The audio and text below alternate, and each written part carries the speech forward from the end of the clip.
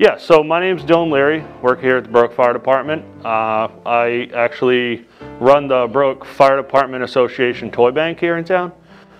Usually every year around Christmas time, people are in need of toys. They reach out to us. To apply, you go over to the town hall and see Lynn at the town hall. She will give you the paperwork to apply. There's a couple things you have to meet, but after that, should be good to go. Sign up your children.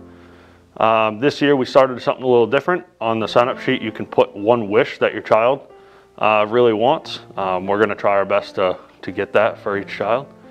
And this year a couple drop-off locations around town are not doing it. COVID reasons, I'm sure. They just opted out. But there's still about 9 boxes or so out around town. Fire station's one of the drop-off locations, as well as the town hall. Makes it pretty easy. This year, we're going to pick up the boxes that are around town the 18th of December. That will give us some time to sort and get the stuff out and ready for people to pick up in the next week.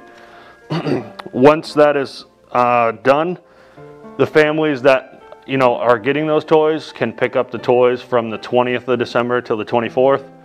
That gives 1 day of the weekend and then 3 days of the week. So the pickup point is going to be actually at the fire station. We ask that you come to the front lobby door on the Wilson Street side by the police department, ring the doorbell, and someone will come and assist you. And also, please, when dropping off toys and picking up toys, make sure you have your mask on. Another little key point to picking up toys, make sure you have your photo ID with us. Yeah, we're not going to wrap because of another COVID thing. As much as this has put damper on a lot of stuff, this year we're gonna choose not to wrap because it's just bringing everyone into the same room, and trying to social distance is very hard. Even with the amount of room we have here now, it's going to be a very big struggle. So I don't necessarily have a list. People have asked that. Might be an idea for next year, maybe put some stuff together. But every year, toys change, things get better.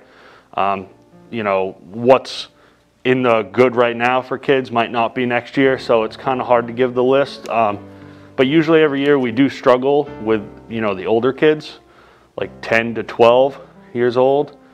That's definitely where we struggle every year.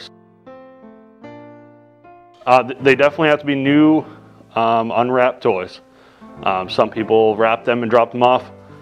It's fantastic. It takes half our job away, but unfortunately we don't know what's in there, so we need them to be unwrapped.